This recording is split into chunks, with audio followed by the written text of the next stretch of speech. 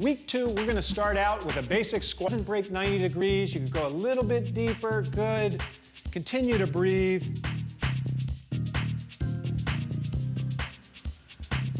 Notice the with a reverse lunge. Excellent. Continue to breathe throughout the entire exercise. 5 more. This is a tough one. Very nice. Right now, you should feel those thighs shaking. You should feel a little bit of burning. Last one. Excellent. Nice deep breath.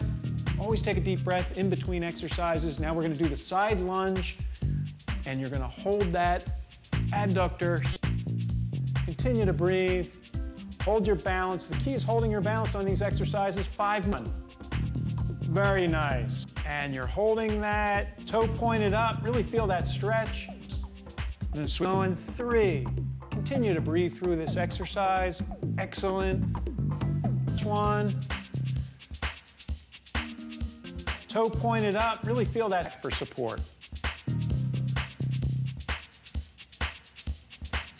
Very good.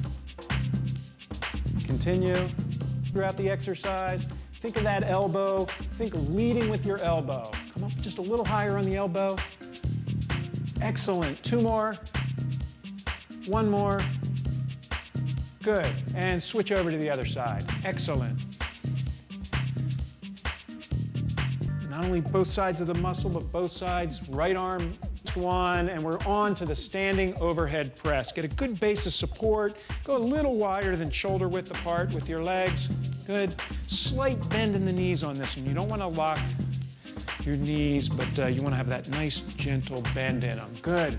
And nice posture, shoulders, back, very nice. Gentle slope to your back, just a gentle touch and control them. 5 more. 2 more.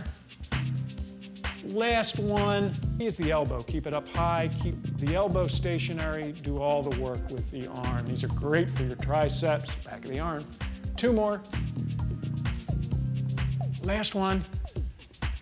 Excellent. Nice deep breath. Okay, get that elbow fixed right against your side. Good.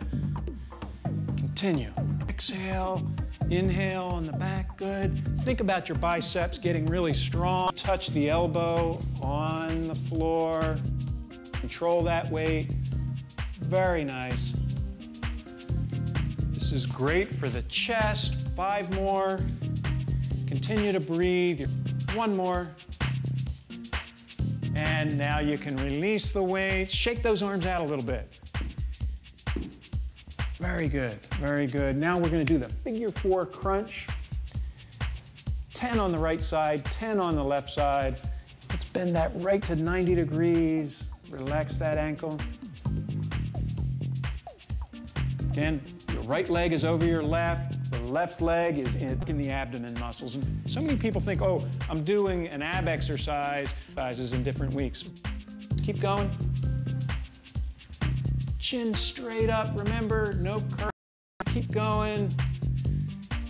Just take a look. Kelly's working the entire abdomen right now. There's not, so put that chin right on the ceiling. That's what's really gonna make those abdomens work hard. Last one. Okay, very good. Let's move on to basic crunches with your legs straight up in the air. Good. Okay, you can see we're really working Kelly. She's getting tired, and what happens when you're tired? Your knees start to bend a little bit, so let's straighten them out. Excellent. Take a nice deep breath. Let's do the next exercise, which is a reverse crunch. The knees go right into your chest for this exercise. Good. As far, don't extend as far. Kelly's got a really strong back, so she's using that full extension. Extend it out straight, but again, straight means a little natural bend in there. You don't want to, your left leg is just tucked in a hurdle position. Some of you may not be as flexible as Kelly, and the knee might want to pop up a little bit, but trust me, you do these long enough and everything will stretch out. You'll make great improvements. Hold these stretches a good 5 or even better, 10 seconds. This is where you really want to enjoy your workout, knowing that you're just about done and you worked hard and you feel really good. Nice deep breath and switch sides. Again, the key to this stretch is that toe being straight up.